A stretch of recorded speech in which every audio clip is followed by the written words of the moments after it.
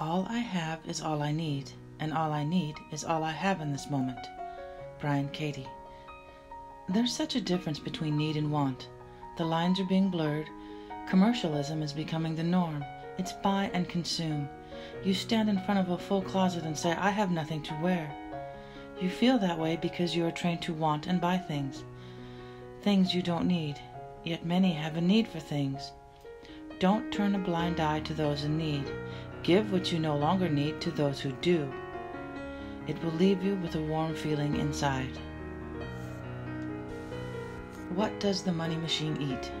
It eats youth, spontaneity, life, beauty, and above all, it eats creativity. It eats quality and shits quantity. William S. Burroughs.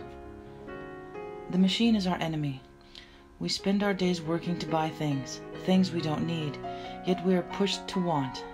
We are so busy focusing on the drive to work that many miss the beauty of nature beyond the road.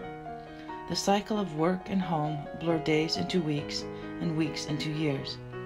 The thought of when I'm on vacation or when I retire, I will do these things. They forget their dreams, dreams of endless possibilities.